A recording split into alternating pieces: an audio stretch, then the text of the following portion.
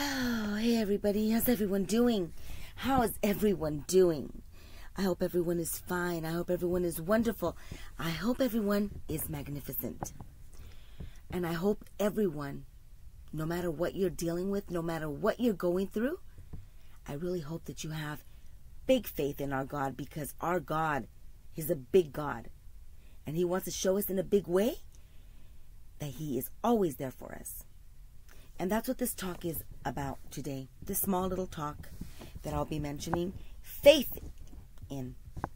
Faith is having trust and believing that all is being taken care of by our God, Jehovah, when we ask in Jesus' name. You know, sometimes fear and worry can get in the way of our blessings coming through, and Jehovah being able to show His glory. Sometimes we worry so much about something that is taking place in our life that we try to meddle in. We try to do our own thing. We try to fix things on our own, after we've already prayed to God, after we've already asked Him and cried to Him and poured out our heart to Him and let Him know how we feel. And we tell Him, help us, God, help us, Father. Be there for us. I can't take this anymore. Please take it from me. I can't deal with this. Or give me strength, Father God. Give me strength to overcome this situation. I know You're there for me. And after prayers like that, we can just forget about what we prayed for. Soon forget about what we prayed for and just try to do things on our own. We can try to fix things on our own. We can try and talk to someone on our own. Try and change their mind about something. Try and, do something without just giving it time. Without trying to meditate on what we prayed about and our words that we said and the promises that are given to us in the Bible by Jehovah, letting us know that He's always there for us.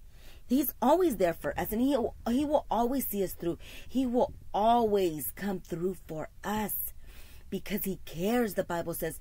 He says, cast your burdens upon me because I care. He will not let us go without food. He will not let us be without. He will always bless us and take care of our needs. And when we go to Him in prayer, He's there for us so much. He's there for us to listen to us. And we may think that what we're going through in life, because of what we feel, it may be really bad, or it may hurt. We may feel that it may be too difficult to deal with sometimes, also. And we may think that our problems may stay that way because sometimes, after praying or thinking about our situation, we may see that we don't have any control over what's going on. So we may think that this difficult, terrible, ugly situation that we're caught up in, we may think that it's going to remain like that forever or for a long time, or we don't know how to deal with it. But there's always a way out, folks. There's always a way out. And the answer is, first of all, to pray and do not doubt that our Father, Jehovah God, is there waiting for us to ask and pray to Him and come to Him. Because He loves us, He will be there for us. He says, wait and see that I am your God. He says, just wait. I am here to lift you up. I'm going to hold you by your right hand and pull you through. I'm going to see you through this. You don't have to worry about it. Do not be anxious about tomorrow. It says in the Bible. Because our Father knows what our worries are. And He's going to take care of them for us.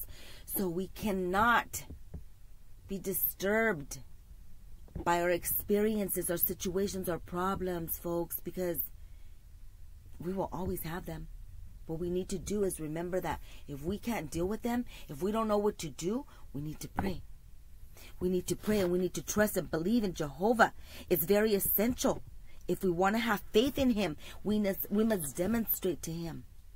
Also, having faith in our Creator gives us a chance to demonstrate to Him that we love Him, that we trust Him, and that we want to please Him by trusting in Him. We please Jehovah God. We make Him so very happy when we trust Him. Knowing, when we rely on him and we cast our burdens on him and we say, Jehovah, you take this from me, please. And when we leave it there with him, he loves for us to trust in him so that he may show his power and his glory, and he may be magnified. His name may be magnified, and blessed glory be Jehovah God. In James 2:26, it says that faith without works is dead, which to me says that we must practice trusting in our God and allowing him to work out our situation when it's too hard for us to handle, when we can't do it anymore, when we don't have the answers, when we feel defeated. If we just say that we have faith in him, right? If we say, I have faith in God, I believe he's going to see me through, but we're over here trying to meddle through, keep worrying, keep crying, keep bringing up the same situation, and we don't let him show his magnificence through what he's going to do, about the situation that we asked him about, when we just say that we have faith in him and we don't allow him to do his thing, to do what he's best at, and that's make everything wow and wonderful and make us all go, ooh, ooh, wow, wow, wow. We all go wow when our God steps in for us, because he is big. He does big things. He doesn't know how to do, he knows how to do everything small and big, but he shows his magnificence and his awesomeness by doing big things. He doesn't do small, little things for us. If we're in a big situation, he's going to do something wow. He's going to make us say, wow, and thank you, Father, for listening to my prayer, for being there. So just remember, you guys, faith without works is dead. Works means we need to let God work it. We need to let Jehovah work it and do his thing. What he knows how to do. Do his miracles. Show us miracles. Allow us to go wow. And testify about that wonderful thing that he's pulled us out of. That awful thing, should I say, that he pulled us out of into a more magnificent, wonderful situation. Right? Faith without works is dead, you guys. So let's remember to put in the practice, and pray, and just leave it there. Let God, just step back and don't do anything. Let him wow you. Let him take control of the situation that you have no control over to begin with. So let's remember that. We have no control. God has control. So let him just deal with it, okay? Because he said he would. He said he wants to. He said he wants to. Who does that? It's like, wow. Thank you, Father God. Who does that? Who says, you know what? Don't worry about anything, any problem, any situation. I'm going to handle it. Well, we probably, now that I think about it, I probably heard, a few people say that to me in my lifetime. Don't worry about it. I got it all under control. I'll take care of it. Any problem, any situation, anything that you come across, don't worry about it. Just let me know about it. I'll take care of it. But do they take care of it when you want them to, or when you need them to? No. Man will let you down. Sometimes people do follow through on their word. There are some good people out there that stand by their word and do what they say, that they will do. But I'm not talking about them. I'm giving the power, I'm giving the honor and the glory, and I'm praising Jehovah God, our Father, our Creator, because he wants to take care of those problems, those situations that we can't deal with. He wants to. He says, cast your burdens upon me, and I will take care of them. He says, I want to take care of them.